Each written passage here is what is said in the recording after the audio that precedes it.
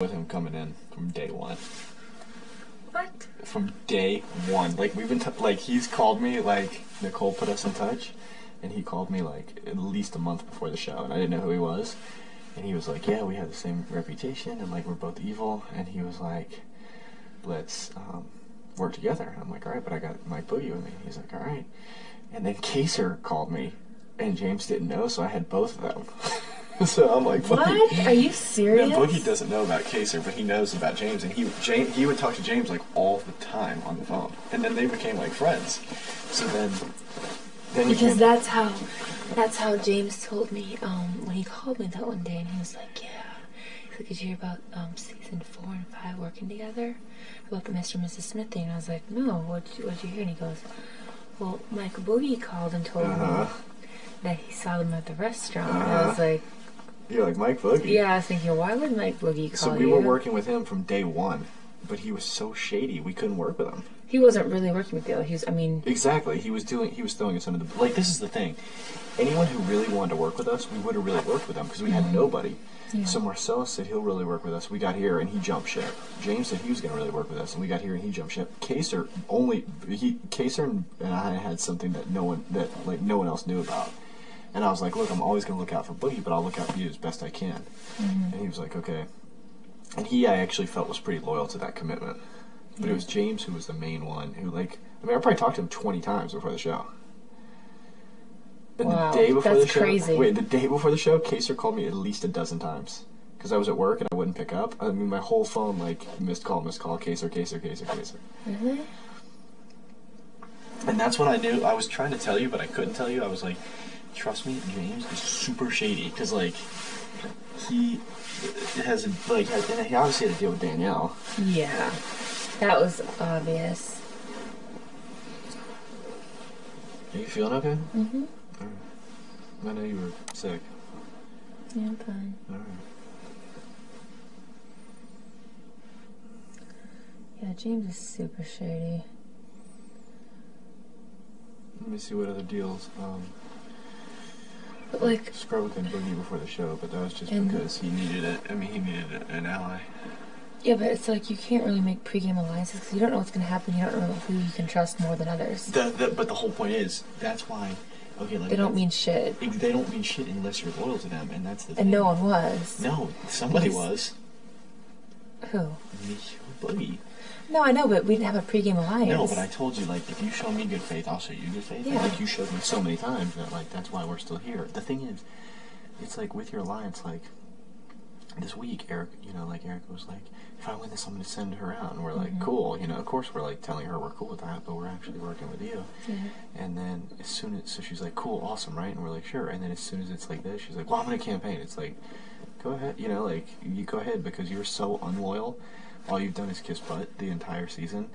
And that's what you get by being a floater and a butt kisser instead of seeing how actual loyal, like, that's what I've been saying in the DR lately. It's like, we are the evil people of this season, Mike Boogie and I. But at the end of the day, you read what it says on the wall, and loyalty, that's why we're here. We're incredibly loyal. We told everyone, Yeah. And so, like, the floaters didn't have loyalty. They were floater, but they weren't loyal. They weren't loyal at all. And, like, James wasn't loyal to you, Howie was, but I mean, like, your team took a lot of hits, but, like, you're here because you're really loyal. So if you want to look at this, and you want to look at what has prevailed, well, take a look. It's loyalty. Yeah.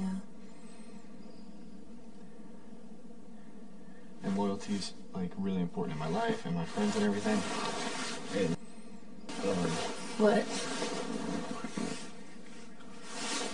I can't. I mean, I don't know.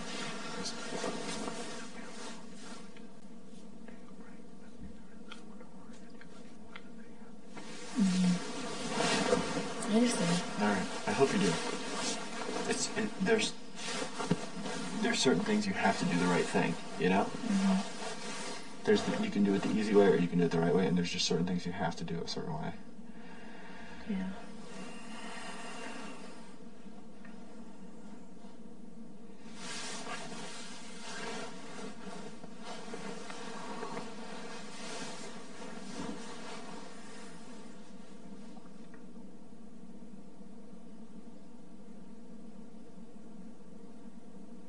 That's why all those pregame alliances, they were only as convenient as they needed to be. They were just all bullshit. Total bullshit. That's why I never really believed any of those. I mean, I can't even imagine how many people had secret alliances because, like,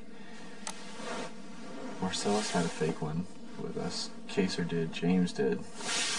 But we knew they were so shady. Like, we knew that they were shady for like, before the show even started, yeah. Well, pregame alliances are bullshit because you haven't really met the people. Exactly. You haven't played with them before. You're like, what the fuck? No, like with Marcy and Erica, like them calling me and stuff, I was like, yeah, cool, if it works out like that. Like, I didn't really know. Sure. You know? I was just kind of, like, open-ended. Well, that's like before the show, Boogie and I are like, how are we going to do this? And he's like, yeah, I think I should go in and pretend like I'm against you this time. I'm like, dude, that's never going to work. Like, that's not going to work for 1 minute. He's like, all right. But he told the producers that, and if you noticed in the casting special, he was kind of like saying that a little bit. Yeah. And it worked a little bit with the producers. I think it helped him get on. Because he was like, I had to live in Will's shadow. Like, he had a good, like, because he's a really good actor, so he had really good arguments with them. But I think they knew we were together. I told him I wanted Howie and Kaser.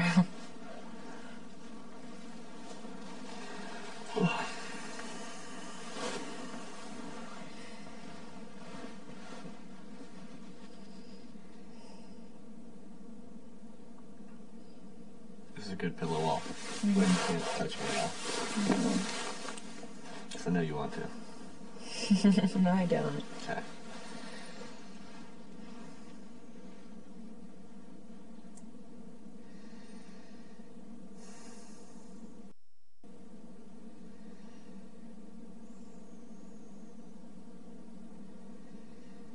That was a really cute story you told me about that little girl who, like, came to talk to you. It was so cute. Well, but you have to understand, too, that's, like, it's even way cuter than that because that, like, she obviously idolizes you. You know what I mean? Like, she watches the show and then is like, you're like... I think it's cute, like, she was like, I always wear it to the right side. That's my hair, because I've been wearing like that forever.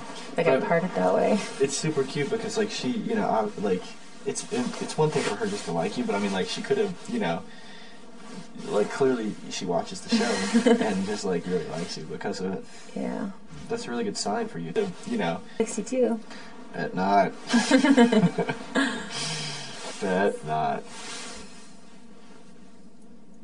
So, don't tell anyone that's even Boogie, okay? Mm-hmm.